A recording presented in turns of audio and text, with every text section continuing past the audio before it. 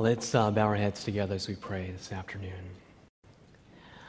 Our Father in heaven, we thank you that we need no other evidence. We need no other plea. It is enough that Jesus died and rose again for me. Father, we're gathered here this afternoon as your people to look at the pillars of prophecy. We pray that our faith would be built up, that our assurance in the future would be rock solid in Jesus Christ. And today, as we look at the prophecies of Daniel, we pray that you would lead us and guide us. For we ask these things in Jesus' name. Amen. Before we get into the heart of today's study, found in Daniel chapter 2, I wanted to spend a few moments recognizing that we are living in an age and a time in which people are wondering about the future, and it happens to be the year 2012. And I want to begin by reading a quotation that was in the media by an individual that believes that 2012 is a significant year for our human civilization. And I quote, it says, "You have to understand that there will be nothing left." Gerald told ABC News from his home in Belgium, "We will have to start everything, the entire civilization, from scratch." That's because Gerald believes that the world as we know it will end in 2012, and he points to the ancient Mayan cyclical calendar, the longest of which last renewed itself approximately 5,125 years ago, is set to end again, supposedly with catastrophic circumstances. He speaks of the ancient Egyptians who he claims saw the year 2012 as a year of great change. And he goes on, "Only the prepared will survive, and not even all of them. These may sound like the ravings of a madman or perhaps the head of a small apocalyptic sect, but Gerald is not the only one who believes in the apocalypse of 2012. Thousands of people worldwide seem to be preparing in one way or another for the end of days in 2012, and survival groups exist today in Europe, Canada, and the United States." I'd like to move on to another group of individuals. These are scientists that are saying that our civilization as we know it may come to an end in the next century. By the way, I don't believe in the 2012 scenario, just to be clear. And this is from a program called the Earth 2100. And what this program did was they went to some of the top scientists at Harvard, Yale, some of the Ivy League schools of our day, and asked them what was their future, or what was the future of the human civilization. And the question goes like this as they begin this program, and this is from a secular media source, and it says, "Are we living in the last century of our civilization?" These are not religionists. These are intelligent people, secular, perhaps agnostic, and they say, is it possible that all of our technology, knowledge, and wealth cannot save us from ourselves? Could our society actually be heading toward collapse? According to many of the world's top scientists, the answer is yes, unless we take action now. Experts say that extreme changes in climate, combined with dwindling resources, famine, war, disease, have the potential to create, and notice the words here, a post-apocalyptic world in less than 100 years. Harvard University and Woods Hole climatologist John Holdren says, "We cannot continue going down the same path. If we continue on as business as usual, we are going to see more floods, more droughts, more heat waves, more wildfires, more ice melting, faster sea levels rise," Holdren says. Here's a climatologist, a person from Harvard University, that says, as he looks into the future, as a scientist, he doesn't believe that we have much hope of making it out of the next 100 years. There's another book by Dr. Eugene Linden. And this is a book that was at the top of the New York Times best-selling list. He's a renowned journalist for the Time magazine. And his book is entitled The Future in Plain Sight. And he says, the rise of true believers and other clues to the coming instability. That's code for a crisis in the future. And he notes these things are characteristics of a coming collapse in the near future. Number one, the collapse of our integrated global economy. We saw that in 2008, almost. The massive, unprecedented migration of the rural to the world's bursting cities, urban, national, and global overcrowding through population's explosions, the widening gap between the rich and the poor, the ominous rising of the sea levels, the spreading collapse of the bioecosystems of life on our planet, mounting water and food shortages from troubling climate changes, the resurgence of spreading infectious diseases, and then he says, last but not least, growing radical right-wing fundamentalism in all world religions. Here's a secular individual saying that the way he sees it, there is going to come an instability here in the near future. And there's a gentleman by the name of Stephen Hawking. He's an astrophysicist. He holds the Lucasian Chair of Mathematics at Cambridge University, and many people esteem him to be the modern-day Albert Einstein. He has Lou Gehrig's disease, is paralyzed, and has to communicate through a speech synthesizer, which detects 1 millimeter movement of his index finger. And this gentleman that does not believe in God says that this is the solution for the problems that we as a human race face. And I quote, this is Stephen Hawking, a brilliant scientist. And he says, it is important for the human race to spread out into space for the survival of the species. Are you hearing me? This is his solution. The brightest man that many people say have the highest IQ that is off the charts, and he's looking into the future, and he says the human solution for our extinction is to spread out into space. Now, I don't know about you, but that is not very comforting for me.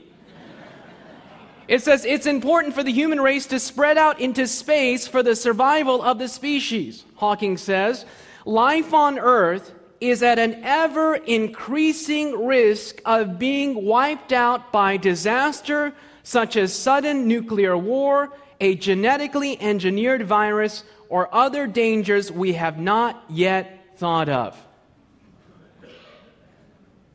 Here are the brightest people that are looking at Earth's problems, and they're scratching their heads and saying that we do not have the solution.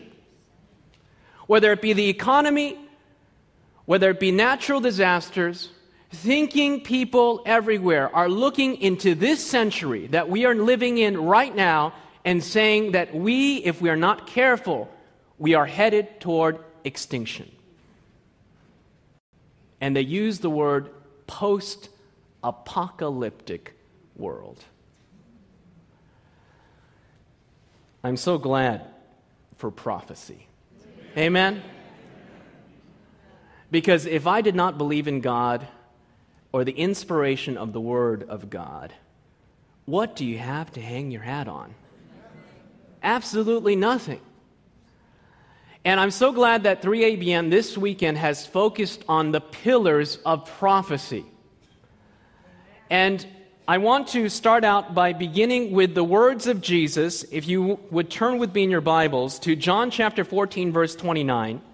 Jesus talks about predictive prophecy, and he talks about the purpose of predictive prophecy. John chapter 14, verse 29. As we look at world events, as we look at the coming instability, the coming crisis that many people will take us to the very brink of human extinction, we can look at John chapter 14, verse 29, the words of Jesus Christ himself, and have hope. John chapter 14, verse 29. He says, "And now I have told you," what does the Bible say? "Before it comes, that way when it does come to pass, you may" what?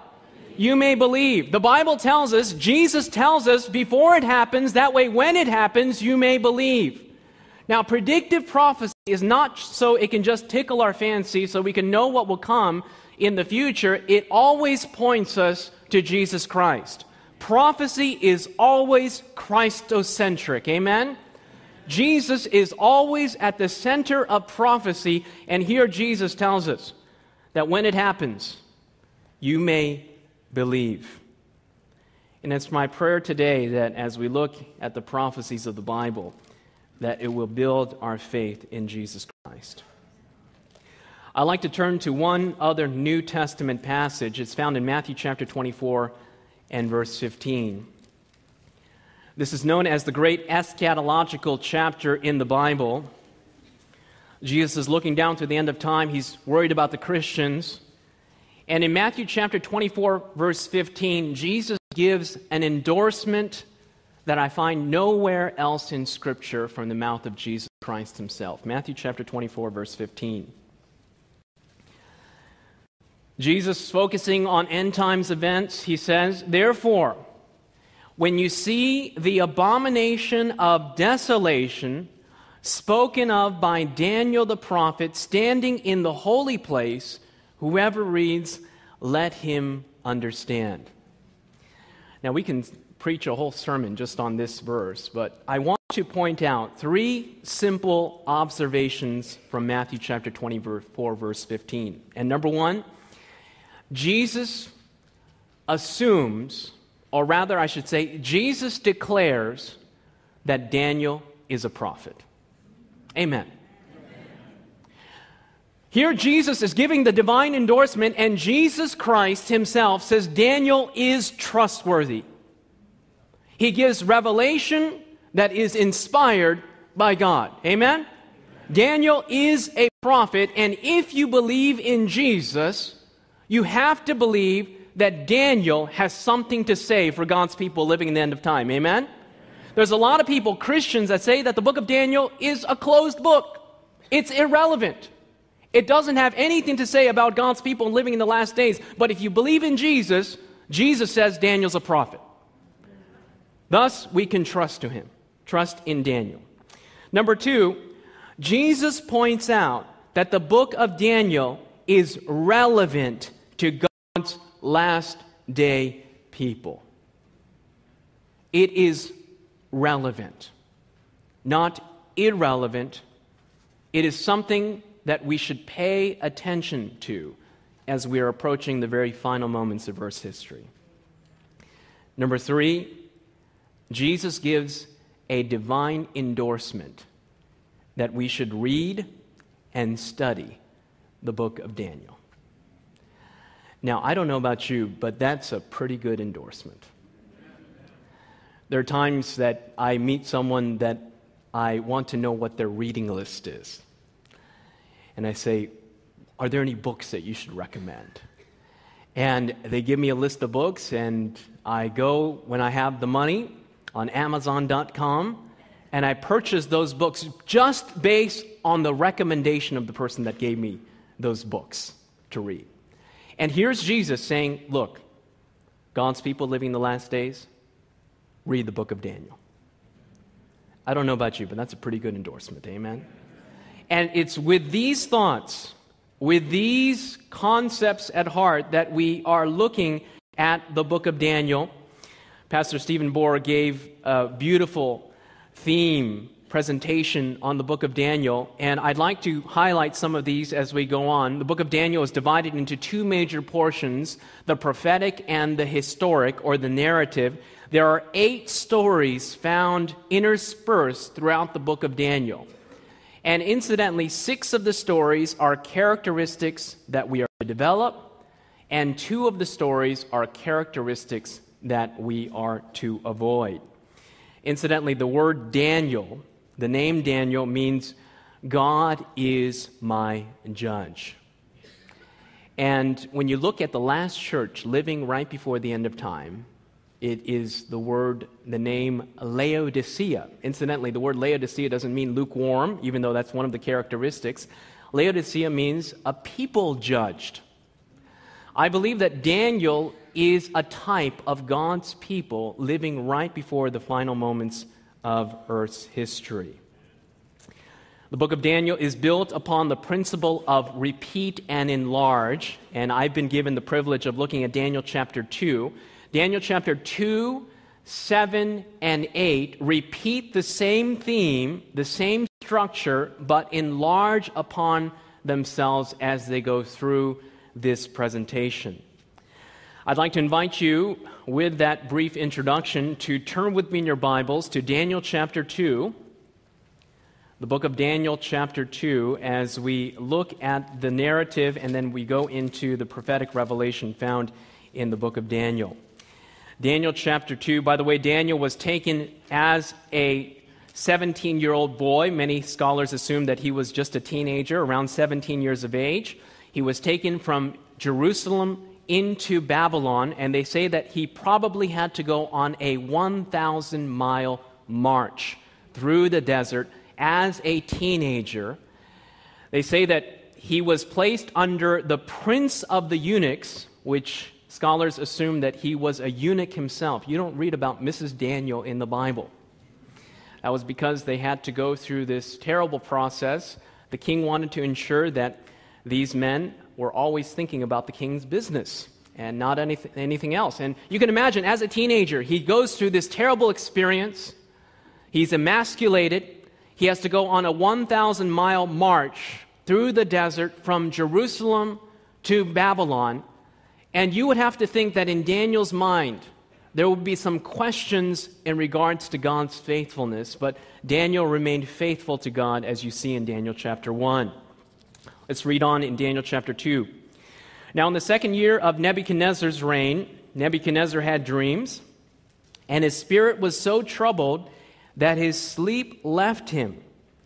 Then the king gave command to call the magicians, the astrologers, the sorcerers, the Chaldeans, to tell the king his dream. So they came and stood before the king. And the king said to them, I have had a dream, and my spirit is anxious to know the dream. Then the Chaldeans spoke to the king in Aramaic, O king, live forever. Tell your servants the dream, and we will give the interpretation. The king answered and said to the Chaldeans, My decision is firm. If you do not make known to me the dream, its interpretation, you shall be cut in pieces, and your houses shall be made an ash heap. However, if you tell the dream and its interpretation, you shall receive from me gifts, rewards, and great honor. Therefore, tell me the dream and its interpretation. They answered and said, Let the king tell his servants the dream, and we will give its interpretation. The king answered and said, I know for certain that you would gain time, because you see that my decision is firm. You do not make known to me the dream. There is only one decree for you, for you have agreed to speak lying and corrupt words before me till the time has changed. Therefore, tell me the dream, and I shall know that you can give me the interpretation. The Chaldeans answered the king and said, There is not a man on earth who can tell the king's matter. Therefore, no king, lord, or ruler has ever asked such a thing of any magician, astrologer, or Chaldean. It is a difficult thing that the king requests, and there is no other who can tell it to the king except the gods, whose dwelling is not with the flesh. For this reason, the king was angry and very furious, and gave the command to destroy all the wise men of Babylon. So the decree went out, and they began killing the wise men. They sought Daniel and his companions to kill them as well. They had a different time of employment back in those days, as you can see. You didn't just get fired. And you can imagine the audacity of this request. The king has a nightmare.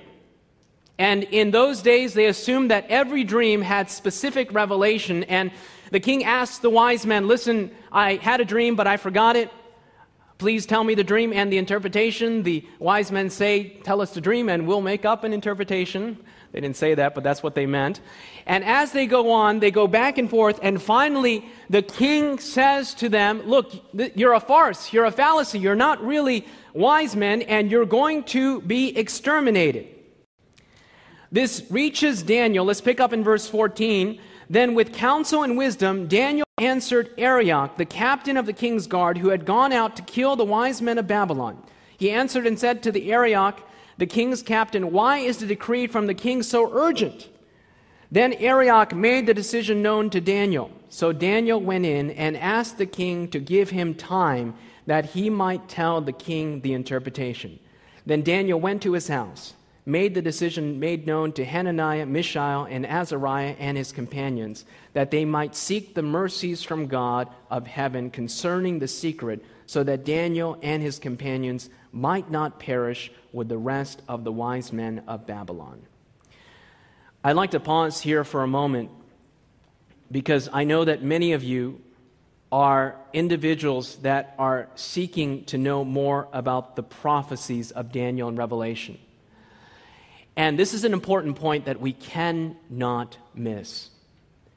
If you are seeking divine illumination regarding prophecy, it always begins with prayer.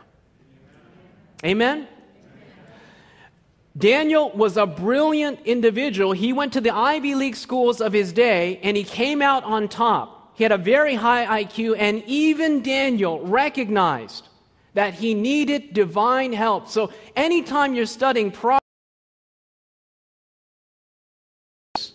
our own methodologies, we always have to submit to the Holy Spirit's leading, and we go on our knees and say, Lord, I need help. I need divine illumination, because I can't do this on our own. And prayer inherently assumes our dependence. It's saying that this is outside of ourselves. Daniel went home, got his best friends together, and said, we need to have a prayer meeting. Incidentally, the Adventist church began the same way. They were wrestling with the prophecies of Daniel and Revelation, and they would have prayer meetings and Bible studies, and we need to have that happening again as God's people are approaching the final moments of Earth's history. You can imagine Daniel's there. He's saying, look, we need to pray because this is outside of our control, and anytime in our own human experience we face an impossibility, we need to go to the God that specializes in the impossible. Amen? And here Daniel prays. And verse 19, you can imagine what happens in the midst of Daniel's sleep. Then the secret was revealed to Daniel in a night vision. So Daniel blessed the God of heaven. Daniel answered, and this is a beautiful poetic prayer here found in Daniel chapter 2, verse 20. Daniel answered and said, blessed be the God forever and ever. His wisdom and might are His. He changes the times and the seasons. He removes kings and raises them up. He gives wisdom to the wise and knowledge to those who have understanding. He reveals deep and secret things. He knows what is in the darkness, and the light dwells with them.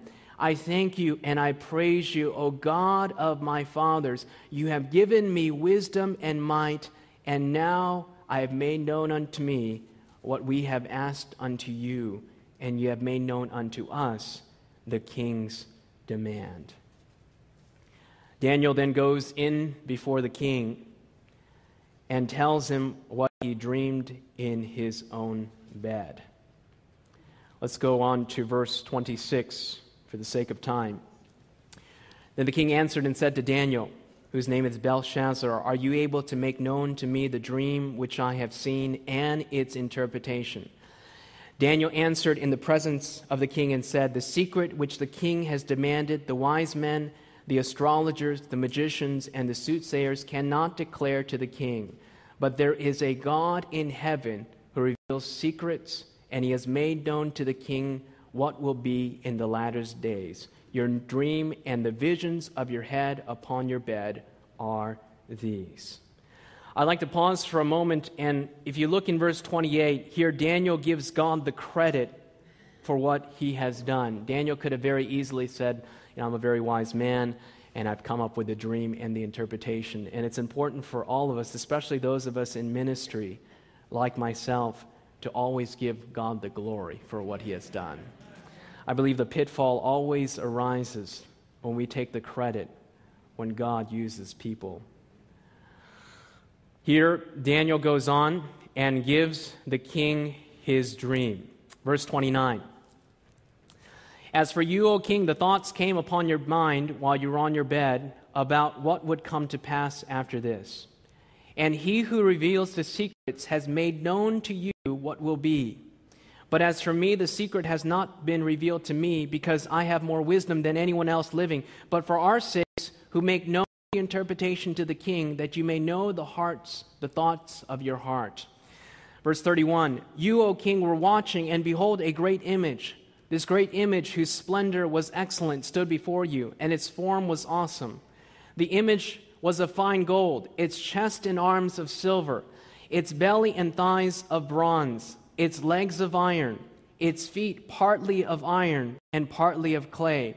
You watched while a stone was cut out without hands, which struck the image on the feet of iron and clay and broke them in pieces. Then the iron, the clay, the bronze, the silver, and the gold were crushed together and became like chaff from the summer threshing floors. The wind carried them away so that no trace of them was found. And the stone that struck the image became a great mountain and filled the whole earth. Here, Nebuchadnezzar is simply stunned because he remembers what he has dreamed. This is an unusual dream in that it is a metal image, and it's comprised of 4 different metals. It is a metal man. Its head is of gold, its chest and arms of silver, its belly and thighs of brass, legs of iron, feet partly of iron and partly of clay. And in the dream, as they are witnessing this impressive image, there comes a stone that is uncut without human hands and strikes the base of the image, and the entire image is pulverized before their eyes. The stone grows and fills the entire earth, and then Daniel proceeds to give the interpretation of the dream. Now, I want to pause here for a moment and establish for us that I believe that out of all of the prophecies that are given in the book of Daniel, this prophecy lays the foundation for the understanding of the entire book. It is the basic framework. In other words, if you misinterpret Daniel chapter 2, you have no hope when it comes to Daniel chapter 7 and Daniel chapter 8. And Daniel chapter 2 is the most compelling for many individuals that foretells the future many hundreds of years before these kingdoms ever came into being, as you will later see. Many people have said that Daniel really did not write the book of Daniel because Daniel chapter 2 is so compelling. How did he know that these kingdoms, as you will later see, came in rapid succession? Some people assume that Daniel really didn't write this book. It was an obscure individual that lived in Greece many years later, and he could write this from a historical perspective rather. But you can see that Daniel is authorized and endorsed by Jesus Christ himself, amen? As we've seen earlier. So you can trust that this is truly inspired by God. Let's go to the interpretation of the dream. We don't have to make this up. We don't have to pull these things out of thin air. We just have to read the Bible, which is basically what I'm doing here in this presentation. Let's go to verse 36. This is a dream. Now we will tell the interpretation of it before the king. You, O king, are the King of kings, for the God of heaven is given you a kingdom, power, strength, and glory. And wherever the children of men dwell, or the beasts of the field, and the birds of heaven, he has given them into your hand, and has made you ruler over them all. You are this head of gold. Now, Nebuchadnezzar is liking this dream and the interpretation so far, because gold was the most precious metal out of the 4 that were given. I want you to notice some simple observations about the metals. It starts with gold, silver, bronze, and iron. It decreases in value, but increases in strength. And here, Daniel says, you, the kingdom of Babylon is the head of gold. I heard one scholar say that even as the head defines the body, so did Babylon define the rest of the kingdoms when it came to pagan philosophy. And it's so true, because seminally, philosophically, in the kingdom of Babylon, there are remnants of that pagan philosophy that are with us to this day. Sun worship was passed down from Babylon, Medo-Persia, Greece, Rome, and is with us to this day. Idol worship began in Babylon. The immortality of the soul began in Babylon. And as each one of these kingdoms came and conquered the previous kingdom, they took on the philosophies that Babylon imbibed. You are this head of gold. Babylon ruled from 605 to 539 BC, and it was known for its opulent hanging gardens. Just some facts here. The temple Marduk, they say, contained 18 tons of gold. 8.5 tons in the altar and the throne alone. It had a 20-year food supply. And an interesting note that Saddam Hussein looked to Nebuchadnezzar as his role model. This is from Dr. Klein. He's a PhD, a historian, and an archaeologist from George Washington University. It says Saddam also portrayed himself as successor to Nebuchadnezzar. In 1979, he was quoted by his semi-official biographer by saying, "Nebuchadnezzar stirs in me everything relating to pre-Islamic history." And you can see pictures, if you go online, to ancient Babylon, which incidentally is not inhabited to this day, and you can see actually bricks that bear or have the name of Nebuchadnezzar written on them, and Saddam Hussein tried to rebuild Babylon and re-inhabit it, and you can see that he evidently failed. But if you look in Isaiah chapter 13, verse 20, the Bible gives a prediction and a prophecy that has been fulfilled to this day. It says, Babylon will never be inhabited. And the word of God stands true. Here, Saddam Hussein tried to rebuild Babylon, and he failed in his endeavor. Babylon was represented by the gold, and if we go in our history books or even in the book of Daniel, the Bible tells us in Daniel chapter 2, verse 32, its chest and arms are of silver. It says, "And after you shall arise another kingdom," and we know from history that the Medes and the Persians came and ruled from 539 to 331 BC, representing by the chest and arms of silver. And if you look in the book of Daniel, Daniel chapter 5, there was the handwriting on the wall. Belshazzar was slain, and right before the conquest by Cyrus the Mede, it says in Daniel chapter 5 that the handwriting on the wall said, "Mene, mene, tekel, upharsin," mene meaning, God hath numbered thy kingdom and finished it. Tekel, thou art weighed in the balances and found wanting. Peres, thy kingdom is divided and given to the Medes and the Persians. They were known for their silver, which is why silver is a fitting symbol for this next kingdom. Another note of prophecy is that in Isaiah chapter 45, verse 1, Cyrus is named by name 150 years before his birth, and the Bible indicates how he would conquer Babylon. Following Babylon was the next kingdom of bronze, the kingdom of Greece under Alexander the Great. Alexander the Great conquered the world at a very early age, in his 30s. He died in a drunken stupor, and his kingdom was subdivided by his 4 generals. Here's a quotation by a historian. He says, "I am persuaded that there was no nation, city, nor people where his name did not reach. There seems to me some divine hand presiding both over his birth and his actions."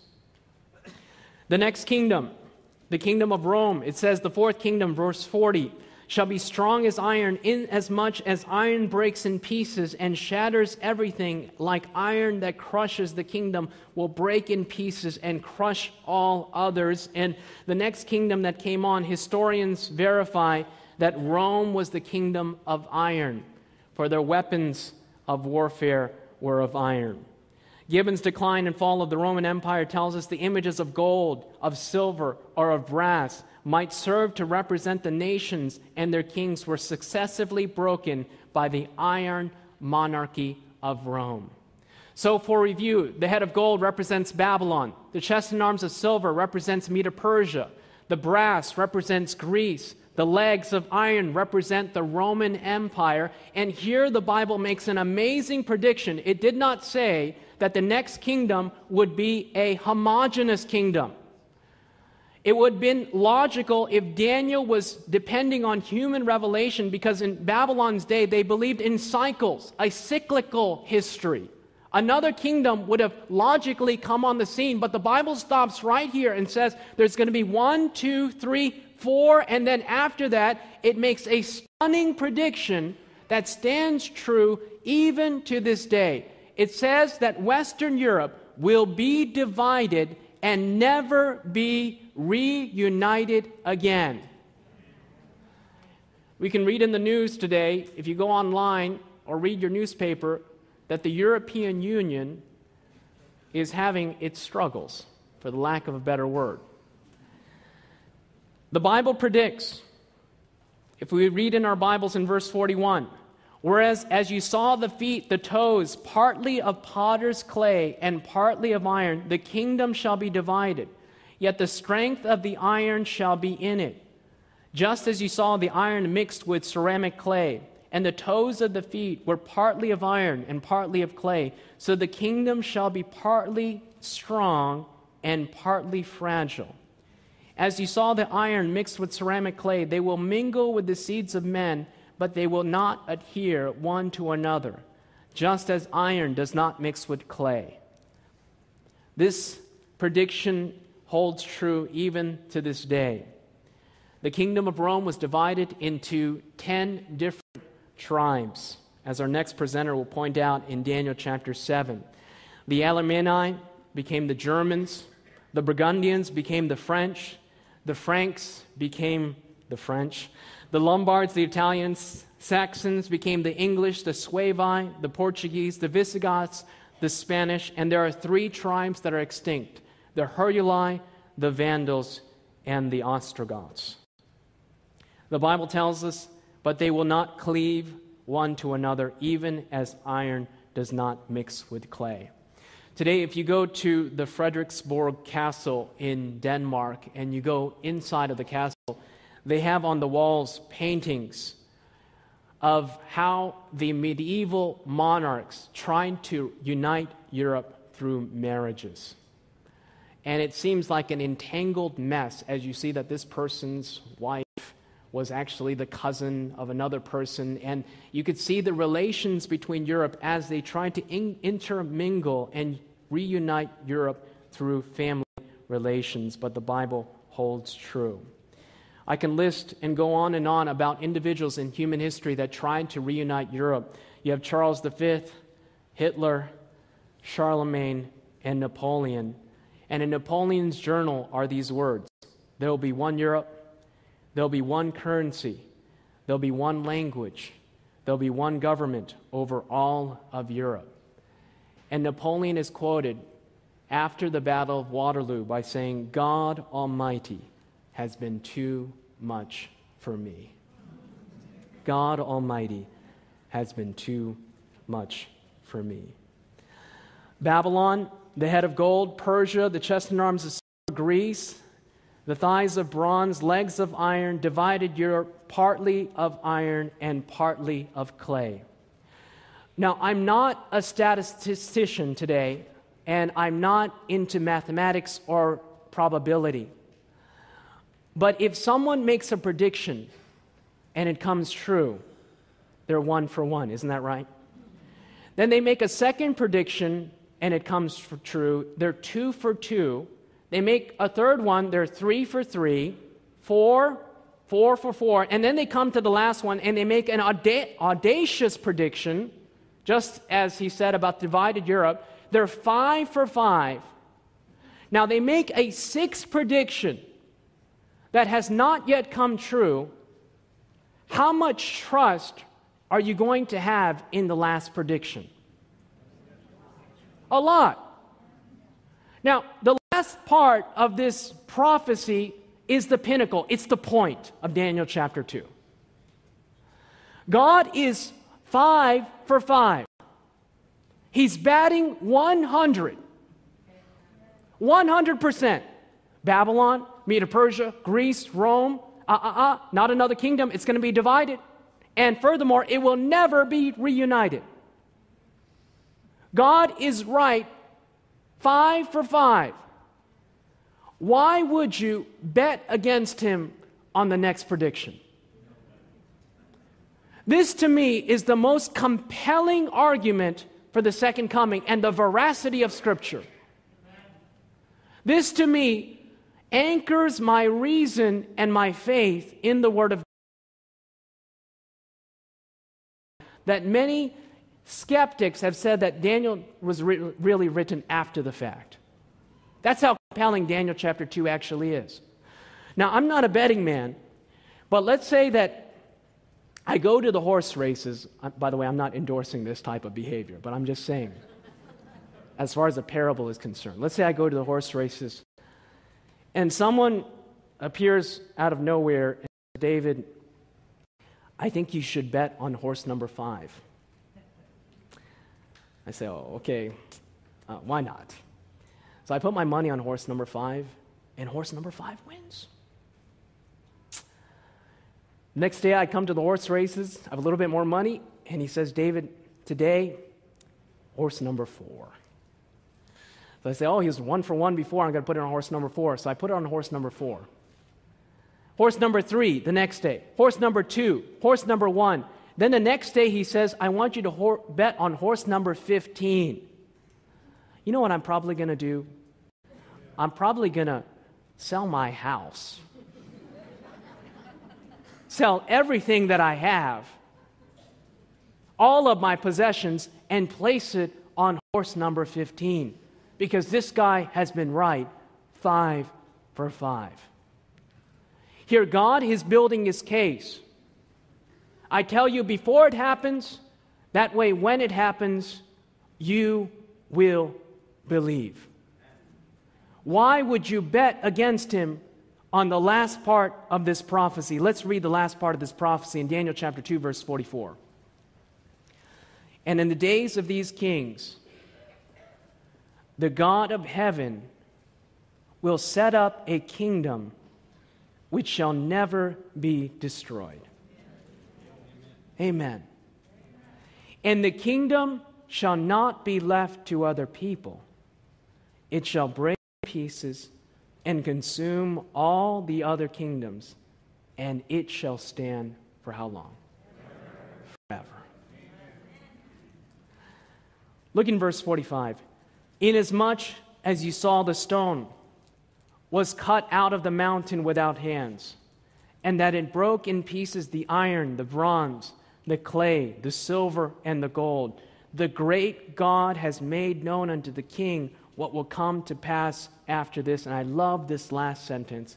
The dream is certain, and the interpretation is sure.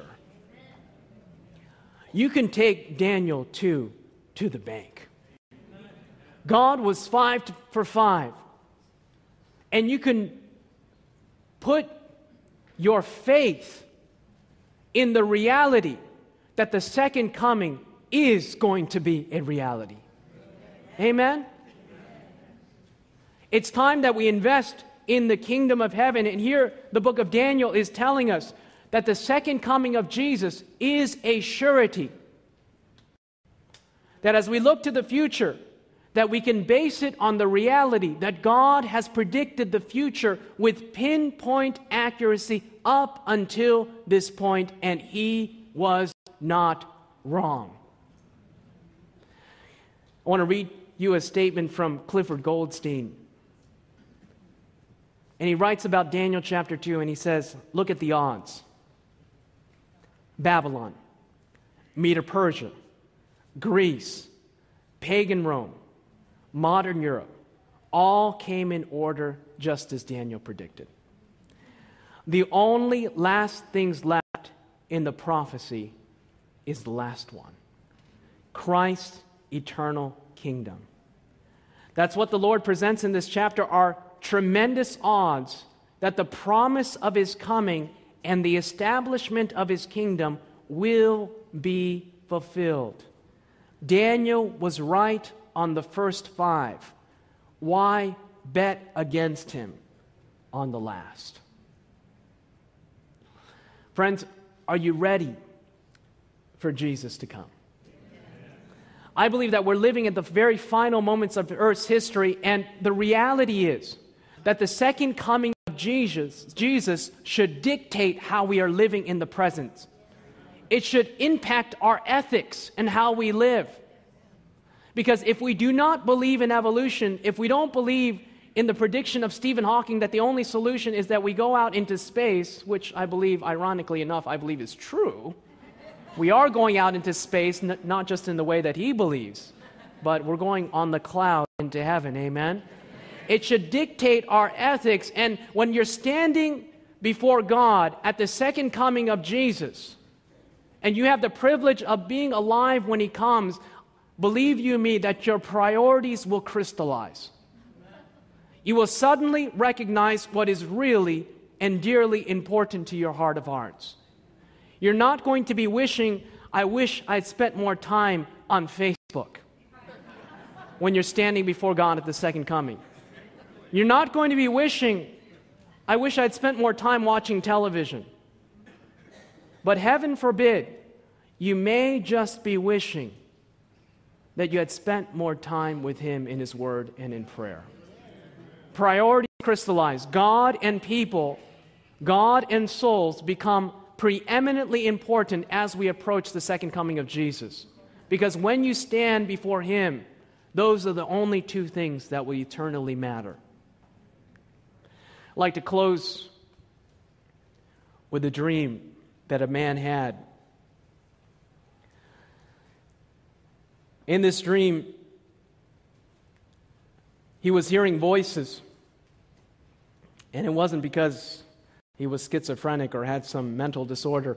He was hearing voices, and this voice was giving him instructions about what he should do. The voice told him, I want you to walk down this street. And so he listened to the voice and he started walking down this street, and he said, I want you to turn down this path. So he turned down this path. And he said, take a right here at the fork and take a left. And finally, he's listening to these instructions. He's feeling almost overwhelmed. And finally, the voice tells him to stop. So he stops.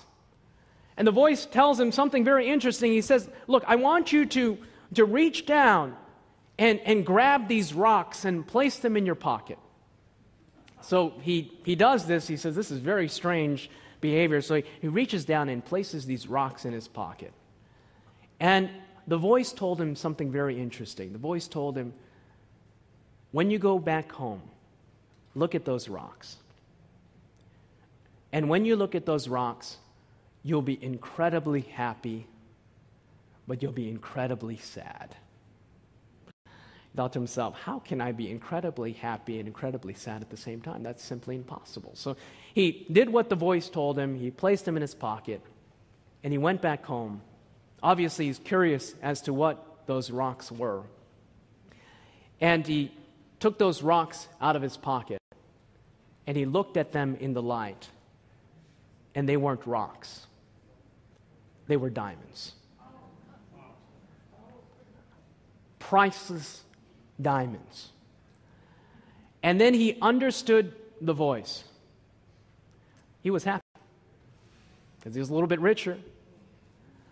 But he was sad because if he had recognized the value of those rocks, he would have taken more. Heaven forbid that we're standing on the sea of glass in heaven. And I believe that none of us will recognize the value of a soul until the second coming. I pray that we do, but heaven forbid that we come to the reality of the second coming foretold in Daniel chapter 2, and we say, Lord, if I'd only known the value of one soul, I would have done more. I would have invested more in the kingdom of heaven. And it's my prayer for us today that as we look at the surety of the second coming, that we invest our time, our resources, our energies, and talents, because Jesus is coming again. Amen? He's coming to take us home, and He is the final solution for earth's problems. Revelation chapter 11, verse 15.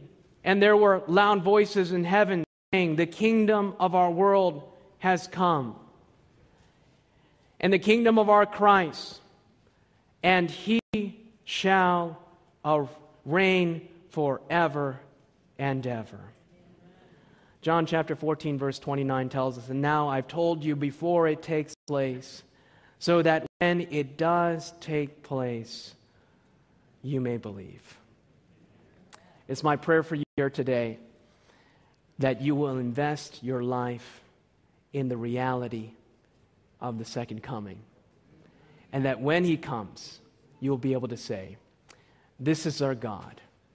We have waited for Him, and He will save us.